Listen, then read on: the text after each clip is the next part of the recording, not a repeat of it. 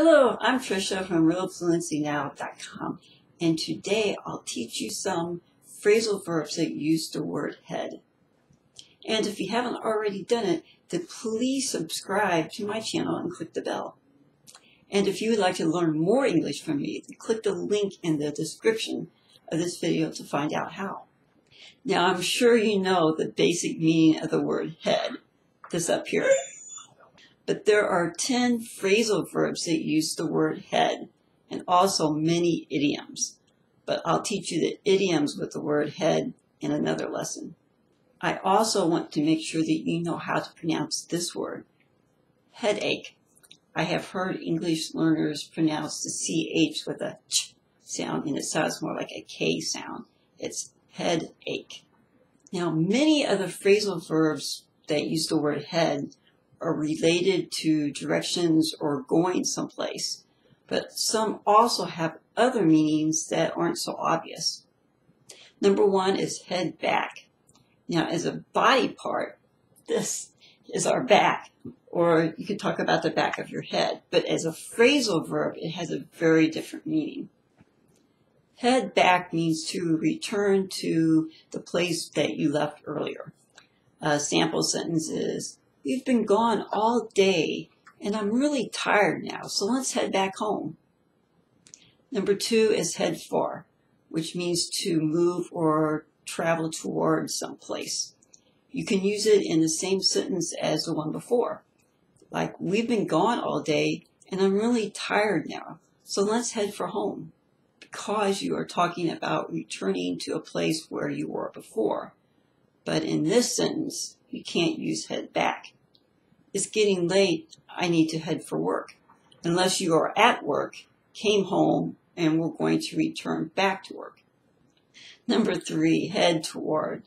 This also has a similar meaning as head for, as in, let's head toward the restaurant now, I'm hungry. Number four is head out. This means to go someplace or leave, as in, I plan to head out around 10 o'clock so we aren't late for my meeting. Number five, head over. This means to go to a place, as in, we'll head over there in a few minutes. Number six, head up. This one has two meanings as a phrasal verb. It can also just mean to turn your head up, a literal meaning. Sometimes we use it when talking about going someplace and to say what direction. In casual speech, up can mean north or to go up a hill. A sample sentence is, "If he gets reelected, I'm going to head up to Canada." But it can also mean to lead or manage something. For example, she is going to head up the new company he started. Number seven is head down. Of course, this one also can mean literally to have your head down. But as a phrasal verb, it can mean to go south or down a hill. For example, "I'll head down to your house after lunch." Or, "If he gets reelected, I'm going to head down to Mexico." Number eight is head in or head inside. Again, this could have a literal meaning to actually put your head in something. But as a phrasal verb, it means to go back inside a building or room. For example, "I'm going to head inside now. It's cold out here." Number nine is head off.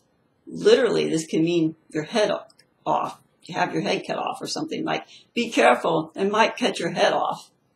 Or a more figurative meaning as a warning to be careful because someone or a place is dangerous.